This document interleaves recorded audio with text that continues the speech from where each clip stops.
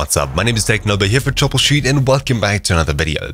In this video, I'll show you how to install and use Spicetify in ways you probably didn't know in a nice quick tutorial. If you don't know what Spicetify is, well basically it's a skinning update or extension rather for Spotify that allows you to apply your own skins, themes and different extensions to the Spotify application.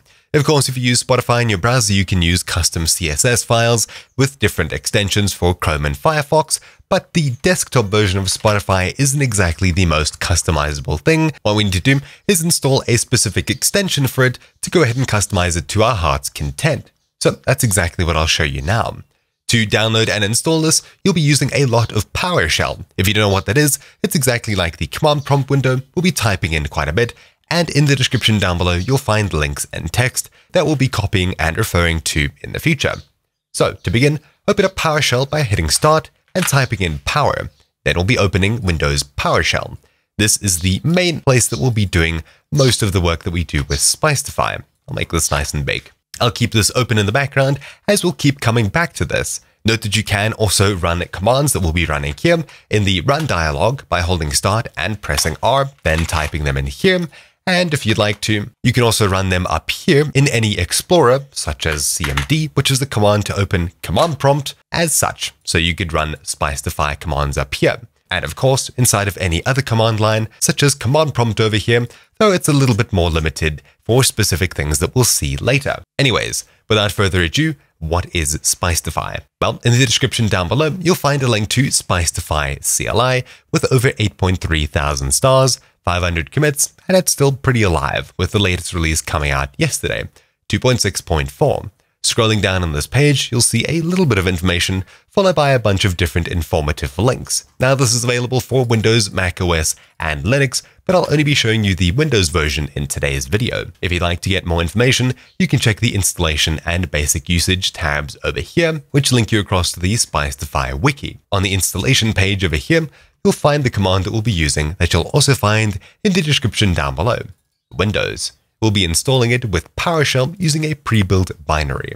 All you have to do is copy this command either from here by clicking the button on the right, selecting it all and copying it, or from the description down below. Paste it into PowerShell and hit enter. Notice that invoke web request and other things like that are separated with pipes, those vertical characters, and you'll need to do that in PowerShell rather than command prompt as they are specific to PowerShell. From here, you can see we can run Spicetify help to get started, which will give us all of the commands that we can use with Spicetify. We can customize the Spotify client UI and functionality using this program. Chainable commands, backup, apply, update, restore, clear, followed by a bunch of different ones, including a restart to restart the Spotify client, and a couple more down here that we'll get to maybe later. What exactly can we do with this? Well, now that you've installed it, you won't really see anything different. The only thing you'll notice is that inside of PowerShell, if we run Spicetify, we get a response. And if we open up our file browser, head across to C users, followed by our username, you'll see a brand new Spicetify directory, .spicetify, and Spicetify CLI down here. Both of these folders are added by Spicetify, and they both contain a themes folder where we'll be installing themes. We won't be dropping it into Spicetify CLI, as this is where most of the program files are. Instead, we'll be using .spicetify here.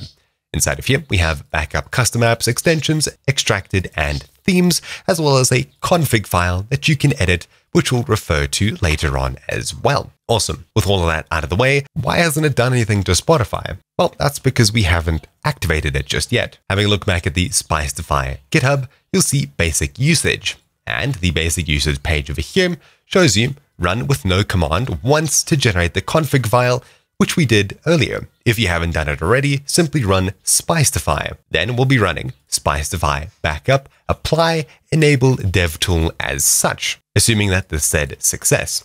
So I'll paste it in, of course, copying it first, and hit enter.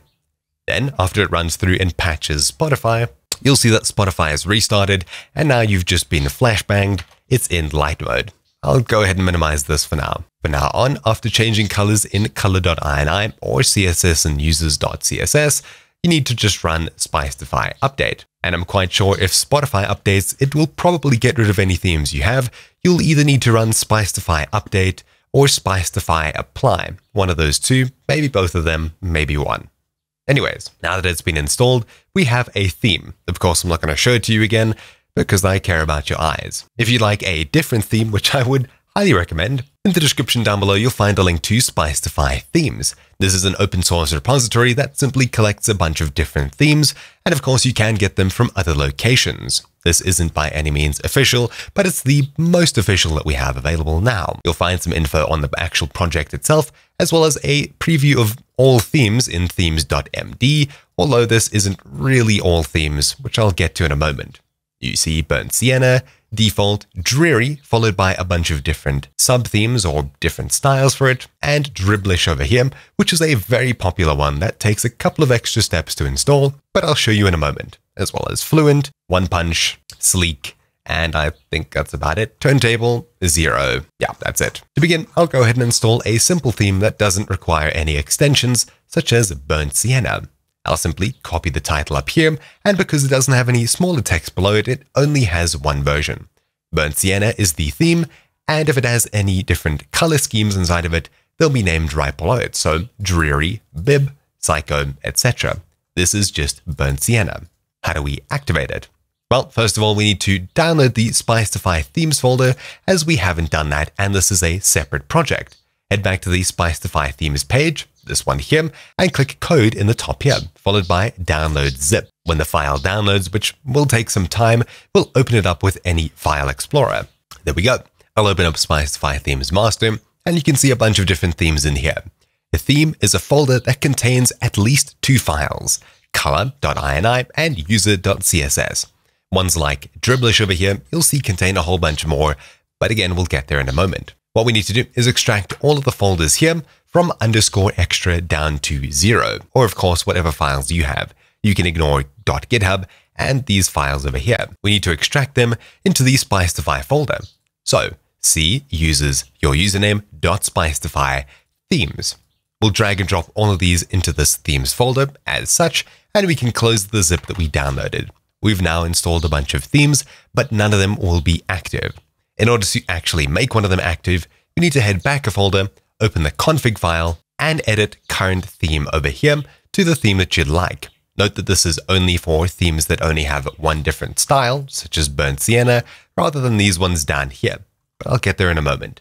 To activate Burnt Sienna, a theme with only one skin or color scheme, all you have to do is replace this text here from whatever it is to Burnt Sienna. Current theme equals Burnt Sienna. Save it, and inside of any command prompt window or anywhere else you can run commands, type in Spicetify, apply, and hit enter to restart and update Spotify. As you can see, we have the theme installed, though I seem to be missing the font required for it. If you'd like, you can open up the user.css file, edit it, replace the font with one of your own, save it, and run Spicetify apply to update the pack. Anyways, I don't really like this theme, so let's go to something you might be more interested in, such as the incredibly popular Dribbblish one. This of course requires at least a couple more steps to do. If we head to the base directory of Spicetify Themes, you'll see all of the different folders for all of the different skins. If we open up a folder, you'll usually find a README inside of it with some screenshots of the actual theme itself, with a bunch of different skins and color schemes, as well as maybe features such as extensions like a resizable sidebar, customizable sidebar, playlist folder image, etc. The Dribbblish pack over here has a very nice command inside of it to install Spicetify and Dribbblish and activate it, but because we already have Spicetify themes installed, all we need to do is a manual install, which we'll be using the Windows section over here for. Copy all of these commands here, either manually or by clicking copy, paste them into a PowerShell window as such, and upon doing so, it'll restart Spotify, though it shouldn't be working perfectly. You'll probably notice some elements out of place, and it doesn't look the way that it should. In order to fix this, we need to run this over here. As you can see, this requires specific changes, so all we need to do is add these 2 lines in the patch section of the config file. So copy these 2 lines here, open up the config file, which we had open earlier, look for the patch section and paste it in right below. Save it and close it. Running Spicetify apply. You may notice some changes, you may not, but now we've successfully installed Spicetify completely. So of course you can get to customizing it, shrinking down your sidebars nice and small, etc, etc. So you'll probably want a bit more out of it rather than this bright green display if this isn't necessarily for you. How do we get one of these other themes activated? Well, scrolling down on this page, you'll also see change color schemes. All we have to do is run a command, Spicetify config color_scheme space the scheme name. All that this does is it adds or changes a setting in the settings file right over here and adds it as such, although it adds it more like that. Anyway, running the command does that, and it's a lot simpler than referring back to this config file always. So I'll run Spicetify config color scheme space followed by one of the color schemes in this file, which is currently base, white, dark, Dracula, Nord dark, Nord light, samurai, and purple. If you scroll up, there may be a couple more, such as Gravbox, which wasn't listed down below, so you may have to do some manual exploring, which is why I say it doesn't seem to feature all of them that are in the package. You may need to do some manual exploration. Anyways, I'll enter the command inside of PowerShell, space, followed by the color scheme that I want. I'll go with, say, Samurai. So I'll copy the name Samurai, and I'll paste it in here. Spicetify config color scheme Samurai. Hit enter, Spicetify apply, and Spotify will then restart with the different color scheme installed. Awesome. It's working exactly as you would hope. Now, of course, you may be satisfied with this, you may not be. Maybe Dribbblish isn't for you.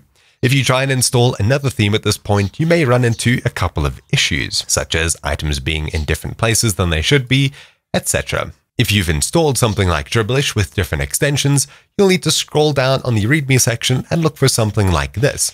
Otherwise, if you don't see it, you may have to go through some manual effort to figure out what files we need to remove. To remove the Dribbblish script, simply run the following commands. Spicetify config extensions dribbblish.js minus. I'll copy this, paste it in, enter, Spicetify apply, of course spelling it correctly, and Spotify will then restart with Dribbblish uninstalled. So of course we can't move the sidebars, or at least that left sidebar, and we've now uninstalled the extensions from it. If you'd like it, you can add it back, remove the minus, run apply once again, and we've now reinstalled the extensions from it. Nice and simple. I'm only really showing you this as you may come into issues such as different extensions from different themes ruining other themes that you may choose to install. Now, of course, there are a bunch of different themes that we can install from here, but maybe you don't like one of these other themes, which you can always change to by copying the big name for it, the theme, and the color scheme, such as dark. You can open up the config file and paste it into here, remembering color scheme as well, which will either be dark or whatever the color scheme is listed as here, or it'll just be base with a capital B if they don't have any sub-themes like this mentioned, color schemes, whatever you want to call them. After setting both of them, you can save this file, or you can run the same command that we mentioned earlier, which was Spicetify config current theme, followed by the theme's name itself, which in my case was, what was it, Fluent, space, color scheme, and dark. Enter, Spicetify apply. It's now been edited and applied. Awesome. Now, of course, you may be a fan of it, you may not be a fan of it. You can always customize them later, and if you'd like a specific guide on that, do let me know. So, of course, it's really up to you. The absolute last thing that I'm going to mention in this, besides actually uninstalling this if you don't want it anymore, is custom themes that you won't find on the Spicetify Themes GitHub, such as this. Over here, I have a theme that isn't official by any means, but it's something that someone else created. It's not very popular, but it is Dracula that I like, and it looks like a pretty okay color scheme that I may like to use. All you have to do and have to make sure of is that there's a folder name with the theme's name in it, and then at least color.ini and user.css. To install these, all you have to do is extract the folder into here, such as the Dracula folder that contains these two files, into the themes directory here, so it looks like one of these, and then edit config.ini to reflect the same things. Current theme is the name of the folder, in this case Dracula, and if they don't tell you what the color scheme's name is, you'll have to check color.ini and look at the very top. It'll usually be base. So to install this one,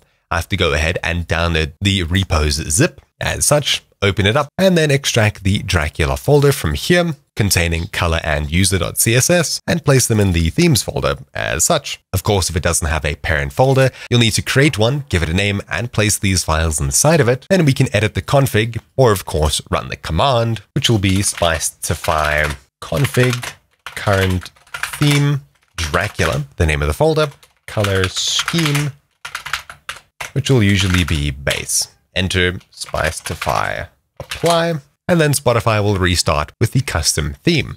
Of course, these look a little bit out of place. That's probably the Dribbblish extension coming into play.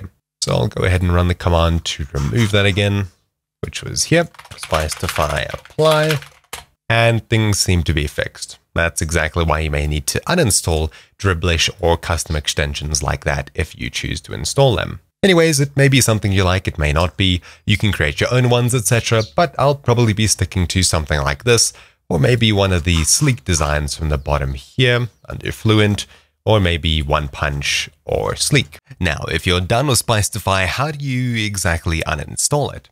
Well, unlike normal programs, uninstalling it wouldn't really work. And of course, if you do manage to delete the files, your Spotify will still be themed. So, in order to actually get rid of Spicetify completely, you need to open up a new file browser, navigate across to C users your username, and then locate the .spicetify folder and the Spicetify CLI folder. What you're going to do is delete both of these folders completely. After doing so, Spicetify will be uninstalled, but it won't be gone. Spotify will still have a theme. In order to clear Spotify's theme completely, you need to navigate across to where Spotify is installed. The easiest way to do this is to open up Task Manager while Spotify is running with Control-Shift and Escape, Processes, then locate Spotify, right-click one of these tasks here, open File Location, and you'll be inside of the Spotify folder. Simply select everything with Control-A, hold Control, and then we'll be unselecting Users and Prefs over here so that you can keep your preferences and your current login for Spotify when you reinstall it. You'll need to delete the rest of these files here, or a couple of specific files. It's a bit difficult to know exactly what files to delete, but you'll be deleting all of them. It seems like this apps folder over here was the most recently edited one, so it may just be that, but deleting everything to be sure. So everything but users and prefs, and then when you've deleted these files, head across to the next link in the description down below to re-download the Spotify installer. Simply download it, run it, and you're all set. But anyways, that's about it for this quick video. Again, if you'd like to see how to customize them for yourself and you'd like me to do a tutorial video, do let me know down below and I'll probably get around to it. Thank you all for watching. My name's been TechNoba here for Troubleshoot, and I'll see you all next time. Ciao!